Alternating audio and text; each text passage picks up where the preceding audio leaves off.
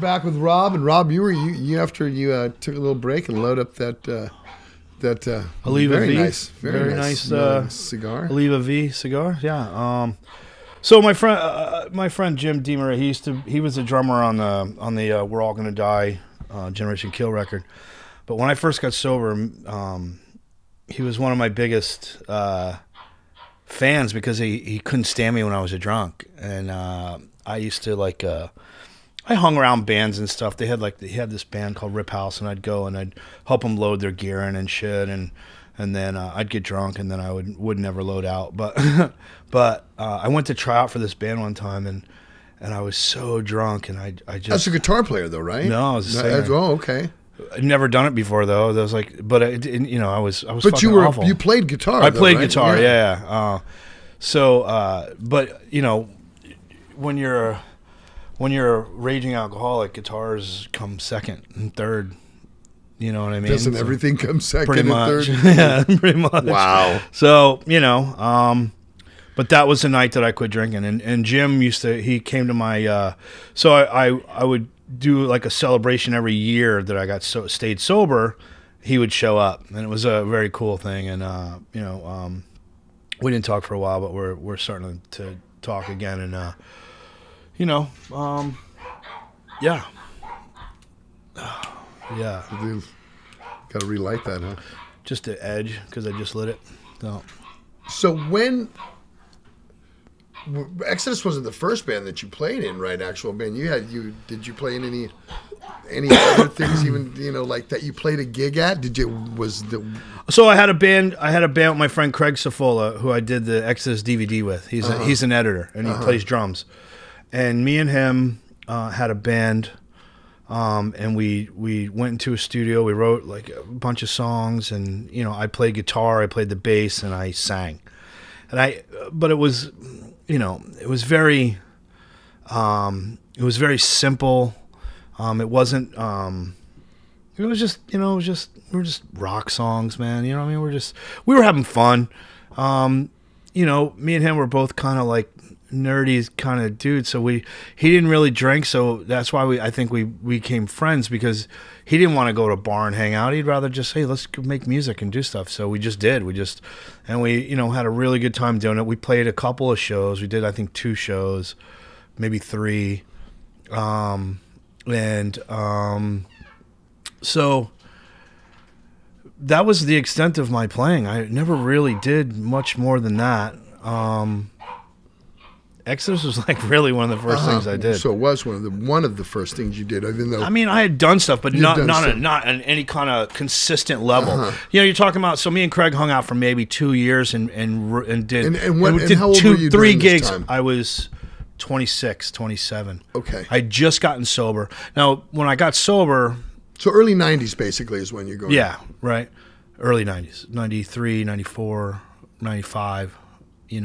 I was listening to a lot of punk rock. Were you attending shows in New York? Because, it was a good hub for it. Maybe that was a little bit later, but even so, there was still Sick of It All and Leeway and bands. There was some good bands, good hardcore in New York bands. I wasn't really doing that, man. Cro-Mags and, I would go see the Cro-Mags. I've seen them a bunch of times. I'd see the Sick of It All. I did go to shows, but I was going to more like metal shows. I went and saw Slayer with Machine Head's first tour. That was like 94, right? Yes, 95. yeah. So I saw that show with Biohazard, and I'd go see Biohazard in New York. But the truth was when I was drinking, if I didn't somehow force my way into the show, which I did see, I saw Exodus, I saw Megadeth, I saw Metallica. I went to all the the bigger bands when they were coming through, even though they weren't that big yet. Right. But I was going to all that shit. I was going to more. Where was the venue that you would go to, Rob? I was going to the Scrap Bar. I was going to the Continental. I was going to CBGB's. I was going. Where'd you see us at when you saw us? I saw you guys. Remember that show? You'll remember it. It was in Lakeland, Florida, when the stage collapsed, when the barrier collapsed, and the guy broke his leg. Yeah, his leg went the other way. I've told that story 100 times. Dude, Wasn't that like an ice rink in like Tampa or something like that? That me and my friends fucking created that mayhem. We were in the pit. You guys came out, boom, and we just fucking went crazy. And we pushed all these people, and that fucking thing collapsed. Well, they didn't build it correctly. It wasn't our fault, but it was right. They didn't build it correctly. But we wanted. I was gonna go, but I was diving off that fucking stage. You know what I mean? And yeah, my friend was the one that pulled the cop into the crowd. You remember when that happened? Yes. Yeah. Yeah, that's great. That was me and my friends. Because they were the cops. That was the show I they saw. Were across the stage. They had no control of what was going on there. None. They thought they were trying to tell us what to do, and we were like, "Hey, you know," and the guy was yelling at me, and I kind of looked at him, and I said, "I was there, dude." I go, "These fans will fuck your world if you even touch me." And they're like, "Yeah, Zetro, yeah." And I was like, there was like 5,000 or 6,000 people in that place, and it was plywood with 2x4s that were nailed to the thing. Yeah. So as soon as you started, when Celtic Frost was playing, no one gave a fuck. No one was moshing. No one's the fucking house lights were still on while they were playing. It was like this crazy. And then as soon as fucking, I think it was for a fifth song. It was done by that. It was done. You guys opened with Fabulous. Yes. Right. So when you opened with Fabulous, dude, I came from the back. I was so drunk. I mean, I was so drunk. I drank like a bottle of vodka on the way there, and I was most metal fans did back then. That's what you guys did. That's what we did. Fuck, we were. And I was gonna. We've been going. Hey, you got any drugs too, Rob? Come on, let's go. I was diving off that fucking stage. I was stage diving that show. I was gonna fucking and then all that craziness happened. They lit cars on fire, man. Oh yeah. They were throwing bottles at cops. They were throwing bottles into the buses. Yeah, and we were like, we wanted to play. So we walked away from that after all the mayhem and the fucking insanity. I no longer liked Anthrax because remember when the cops were trying to tell everybody to sit down and the wave of bottles and shit that came and Scott Ian was standing there, like from then on I was like, I'm no longer an Anthrax fan because fuck them guys, man. They were fucking hanging with the cops trying to tell everyone to calm down. Yeah. We're like, fuck you, man. We're at a fucking metal show. Yeah, how about you get the fucking cops out of here and let's fucking get this on. Yeah, we were grilled. The cops made us go on our bus. They're like, "Get out of here, get on our bus." And I'm standing there, and I'm like, hey man, I'm just trying to talk to the guys. The fans want to be cool, and they're like, "Get on your bus now. You're gonna get arrested." I go, "You go to touch me." I had about 300 people standing right here, just swallow you, and they're all, yeah. Because I just got on my bus, but I still talk about those. Those are the times. So when I got sober, I didn't go anywhere for like a year. I didn't go anywhere, bars, clubs. Matter of fact, it was like maybe like a year, and then I went out to California and started hanging out with TSOL and all those guys. Jack Grisham was one of the guys that helped me stay sober in the very beginning. Still friends to this day, see him all the time. Love Jack to death. One of my, I just love the guy, man. He was, one of those people that I remember seeing them in the punk days back here. Yeah.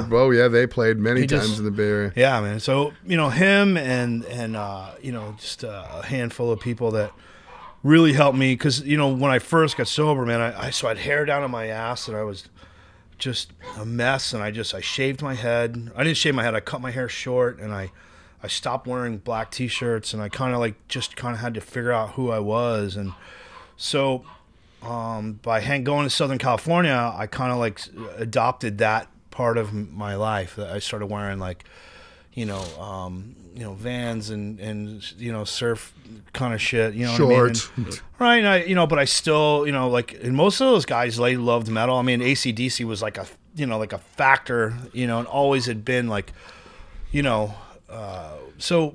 That's the genesis of it all for everyone, I think, is AC/DC because it rocks, but it's hard. It's got edge. Rock and roll, man. It's rock and roll. It's great rock and roll. So,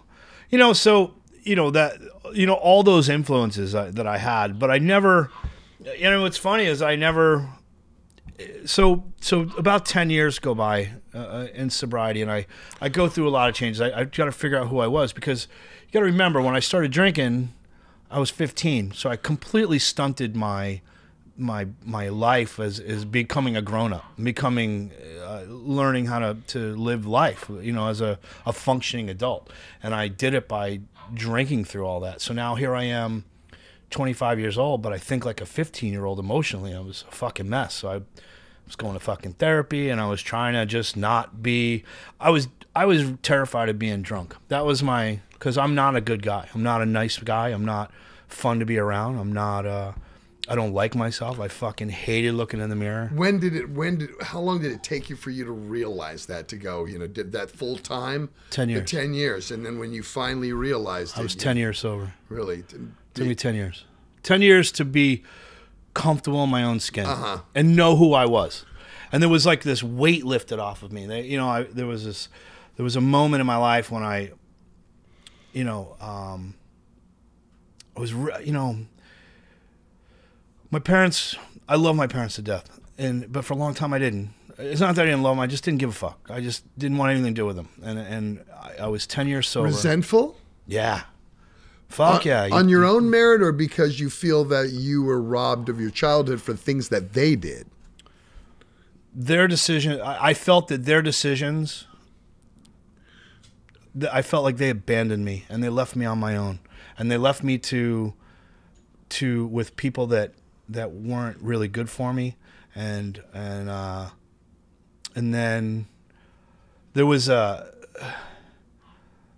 I blame them for it. And but I didn't know how to not. Like, that's one of the things that was really confusing.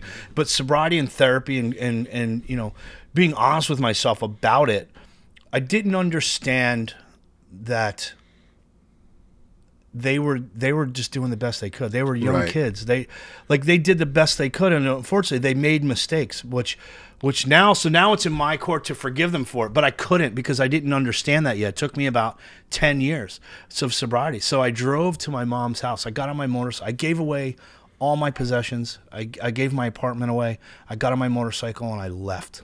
Los Angeles? No, I left New York. Oh, you left New York too. That's when you went. My mom was living in Florida, right? I drive to my mom's, and so. And you're 25 at this time. No. I'm 35. Oh, you're 30. Oh, this is 10 years later. 10 this years is now so, 10 years yeah, later. 35. And I drive to my mom's house. I hadn't talked to my mom in like 2 years. 2 years, not a phone call, not nothing. Like, just spiteful shit son behavior. You know what I mean? Just not good stuff. And I was sober, and it bothered me to my core, but I didn't know what to do. So I reached out to my friend, and he says, "Dude, you gotta sit down with her, and you gotta say you're sorry for. You don't have to accuse her. You need to say you're sorry for your shit and your shit alone." And I was like, okay. And I got on my motorcycle and I drove to Florida from New York. All back roads, no highways, no freeways. Really? It took like 12 days, just on a GSXR 750. Just taking my time, fucking get to my mom's house. I know where she lives. I go to my mom's house. There's a fucking Waffle House like a mile from her house. And it was like 11 o'clock at night. And she, I don't think I've ever told her this. Maybe I did. But I smoked cigarettes at the time. And I sat at this Waffle House because you could smoke in a Waffle House. Probably still can from Florida. You probably still can. So I'm sitting in this Waffle House and I'm drinking that awful shit coffee. And I'm smoking. I smoked a whole pack of cigarettes. Now it's like 3 a.m. I'm fucking shaking. I'm drinking 10 cups of coffee and I'm fucking smoked a pack of cigarettes. And I was like, fuck it. And I just went to my mom's house and I knocked on the door, and she opened the door and she just started crying. And I gave her a hug, and we sat out on her porch at 3 a.m. We sat there for 2-3 hours drinking coffee and smoking cigarettes. And I told her I let her off the hook. I forgave her, and it freed me. And you feel better about yourself now. Absolutely. It freed me from all that shit. And it was like this huge weight lifted off my shoulders. So I went and I did it to my dad, which was the hardest one. Was he in Florida as well? No, he was in Kentucky. And that one was tough. At the same time, did you do this, Rob? I did my dad like a year later. Like a year later. Yeah, I needed some time to figure it.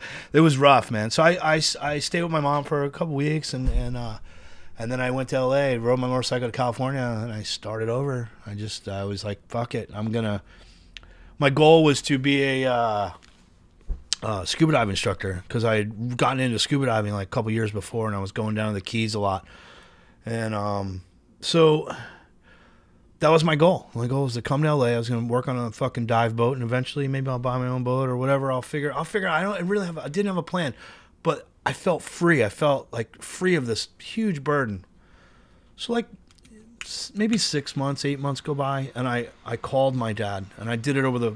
So me and my dad actually talked once before, but I did it over the phone with him, and I did basically the same conversation I had with my mom, I had with my dad, and we were crying. Was he in like your mother, like kind of relieved that you had shown up and this is being finally taken care of? Yeah, because it was one of those things where it was just, my dad's an awesome grandfather.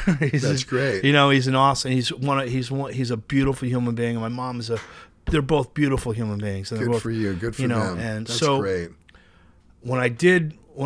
After I spoke with my dad, there was like this huge weight lifted off, and I walked around the world different. Like when I used to walk into a room, no matter how I appeared to feel or when I appeared on the outside, on the inside, I felt everyone was better than me. Like that was that feeling I always walked around with, that uncomfortable feeling in my own skin that I don't like who I am, that and when that happened, I ended up calling like a couple ex-girlfriends and doing the same thing. Hey man, remember when I was drinking and we were, and I kind of like a 12-step, kind of a little bit of it. It's called the ninth, but yeah, ninth you step. Just pulled the step out. I did. You didn't go through any of the other ones, just that one. I made amends to all the people that I harmed, man. And I felt better. So then I get this, and then I'm living in LA. I'm happy, man. I'm like. And we're in the 90s in LA right now, right? This is 2002. Oh, 2002. Okay, so early. Right. So I was 35, 36 years old, right? Wow. So my buddy Jason, who plays in Prong and he plays in Corey Taylor's new band, Jason Christopher, Yeah. Okay, so Jason is one of my closest friends in the world. And he was in this band called New Dead Radio, and they were on tour. So I arrived in LA, and they were gone on tour. So he says, hey, man, I'm leaving my key with Johnny Chow, who's Johnny Chow, fucking Soulfly Johnny Chow. Oh, yeah. Oh, Johnny. Yeah. He was working the door at the Viper Room, and he had the key for Jason's apartment. So I pull up on my motorcycle, and, hey, Johnny, I'm Rob. He goes, oh, here's the key, man. He goes, dude, I said, I'm going to go take a shower. He said, come back, man. Fucking come hang out. So the first night in L.A., right, go to Jason's, lives right next door to the Viper Room. Fucking go take a shower. I've been on the road for 12, 13 days. I'm fucking gross. I put on my fucking pants and decent clean shirt, and I go to the Viper Room, hanging out with Johnny outside, and this fucking chick walks up, and she's blah, blah, blah, blah, and fucking 20 minutes later, dude, she's like, let's get out of here. and Johnny, and behind her, Johnny's like, what the fuck? I'm like, I don't know, man. So I went and I fucking banged this chick the first night in LA. Welcome to LA. Talking about, we're going to reel this guy in, huh? Johnny, when I talk to Johnny now, he still tells me that story. Because, dude, I couldn't believe that happened. I'm like, me neither, man. And she was a 10. It wasn't like there was some drunken skank. No, this was a fucking hot LA chick. Yeah, man. So that sold it right there, huh? Yeah, man. The free place right next to the Viper Room, and the chick wants to bang you after fucking 2 hours. Not even, dude, it was 20 minutes. Amazing. 20 minutes. Yeah. So I started working at the Dragonfly as a bartender, and I ended up, I had a little bit of carpentry skills, so they needed a new stage at the Dragonfly. So I built the stage.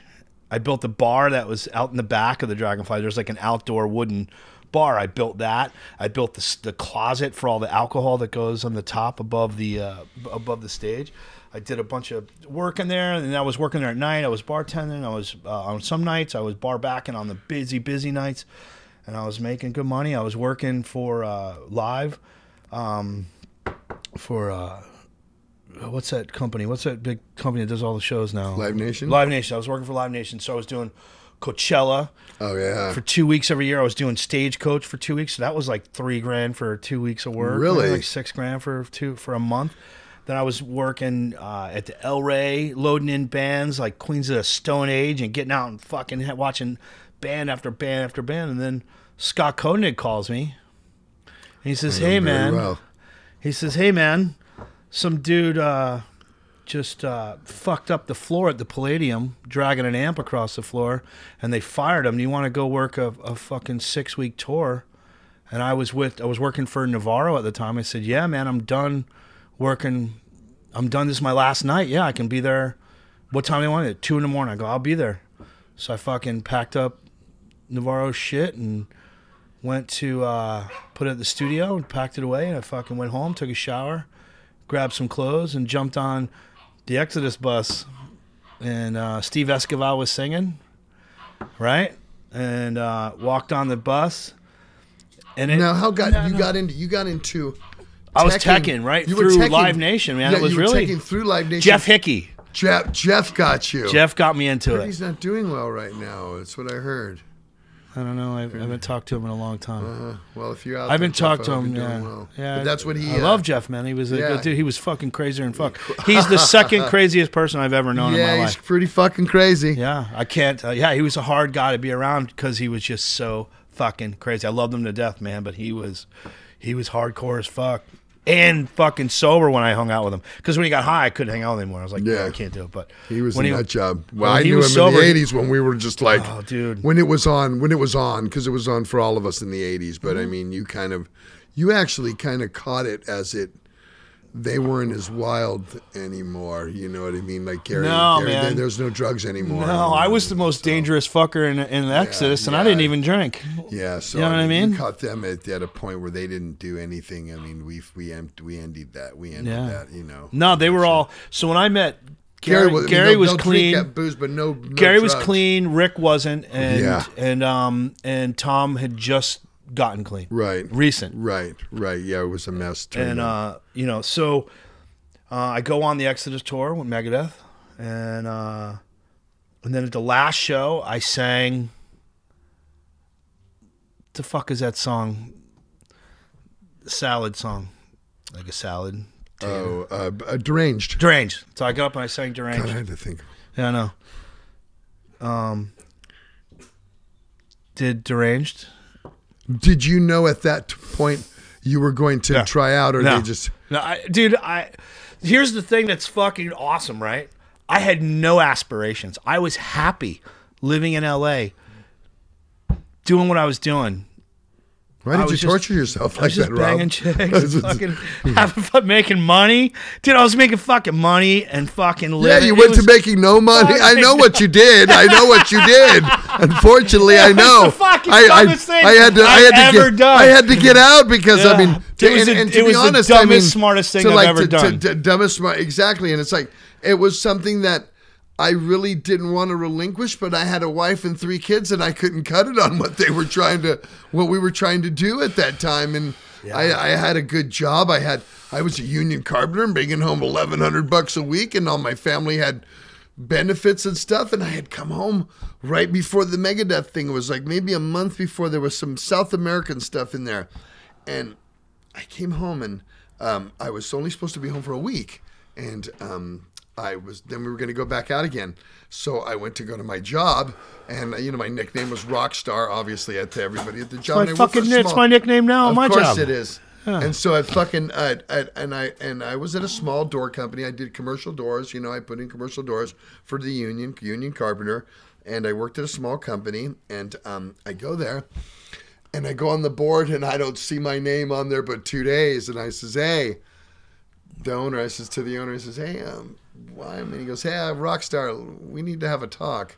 So I come in there, and he goes, hey, check it out. It's not right for you to go on vacation every other month and a half. I go, dude, you have no clue. It's not vacation. He goes, I know, but I have a business to run here, and I know other guys. So I can't give you more hours than that. So the other guys were complaining? Yeah, other guys were like, what a bunch of cunts. That's what I said. But I said, what a who cares? bunch of fucking cunts, but man. I did understand the fact that, fuck them. That the dude was at a small company, and we only had like 7 guys. And because, I mean, with X's, I'm gone for 6 weeks. I'm coming for a month.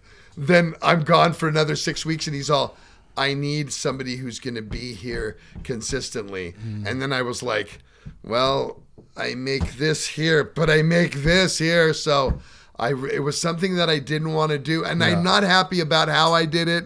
and I can't take that back. Yeah. And that, believe me, I wasn't the nicest way to do it. You know what I mean? It's just like, check it out.